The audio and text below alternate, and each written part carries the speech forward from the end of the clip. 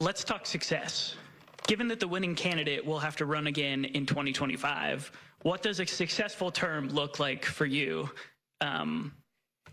I forget who goes first. I believe, Tanya, you go first.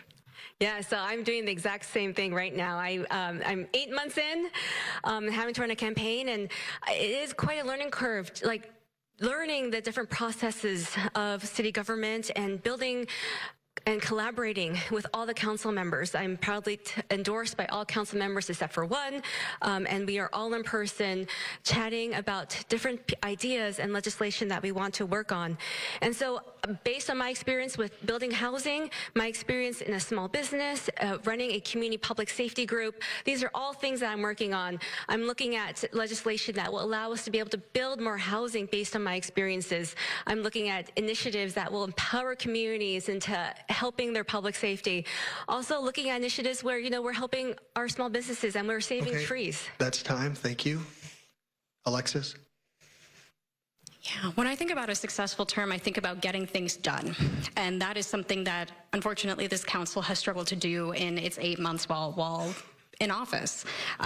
This is a council that has voted down affordable housing legislation, that has approved a SPOG contract without increased accountability measures, that just voted to re-implement banishment policy that historically has not worked, has also added funding to the budget deficit. And what I'm able to offer in this moment is my experience having brought people together across the ideological spectrum to solve problems. I'm interested in making sure that we address and put forward common sense legislation that addresses the core issues of affordability and safety in our communities. That is what Seattleites want. Okay, let's talk sports. Oh, you had a rebuttal? Yes. Tanya's 20 seconds. So I think this is the biggest difference, is that my opponent advocates for all the policies in the last 4 years that have brought us to where we are today.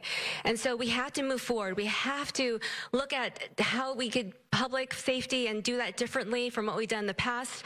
I always talk about Little Saigon and how it looked 4 years ago and how it looked today. And those are all the years of failed policy that has affected our marginalized and most vulnerable communities the most. And that's my goal in this council, is to help bring that community back. Thank you. That's good. Alexis, 20 seconds rebuttal. Absolutely. I think what's important to note is,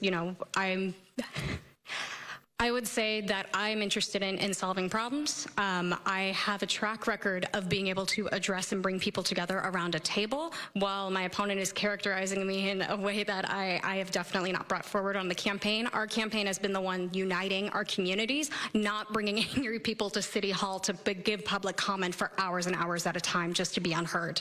Okay. Thank you very much.